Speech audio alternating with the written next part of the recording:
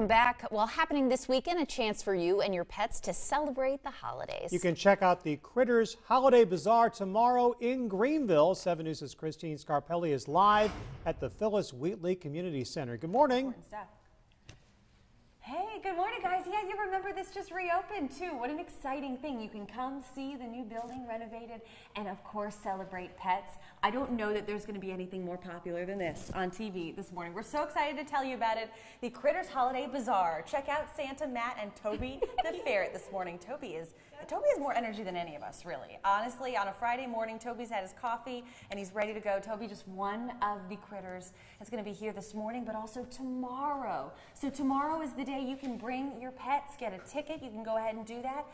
Critters Holiday Bazaar on Facebook is the best place to do it. And of course, Pet Supermarket, you guys are just one of the many, I would say businesses, but nonprofits are going to be here as well. You guys deal with pets all the time, every day. We've got a Thanks for Giving event we want to talk about, but first, can we touch on the costume contest? Yes, we will be having our costume contest. We're sponsoring it. It's for 3 prizes: the most holiday spirit, the most original, and the... Oh my goodness. What's the... Oh, okay, we got a third one? The... Secret. Yeah. Secret contest. I love that. Even after Halloween, you guys can have a lot of fun with your contest. Very good. Important to come also because this is a time to get Halloween, Thanksgiving, Christmas gifts for your animal. Isabella, I want to know just a little bit more. What is tomorrow going to look like, first of all, and maybe who are we with right now? Macintosh? We're with Macintosh right now, and he's being such a good boy for the camera. Very good. Thanks for Giving going to be part of it?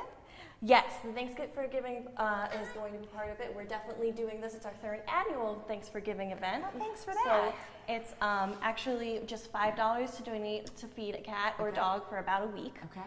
So it's definitely a really good event, and we love giving back to our community here at Pet Supermarket. Very good. You guys also new to Greenville, so it's kind of a welcome. Yes. Hello.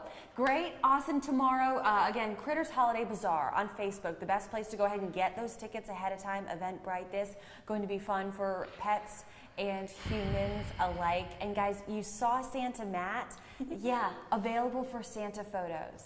You know how much those can cost? And you wait in line for photos with Santa, and then maybe you bring your pet along and it's chaos. Oh no, this is free. What do you think, guys?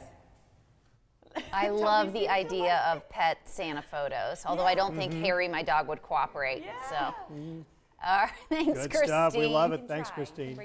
All right, well, coming up next, a new contender may soon enter the 2020 Democratic presidential race. We'll tell you how current candidates are reacting to the news. Plus, a warning.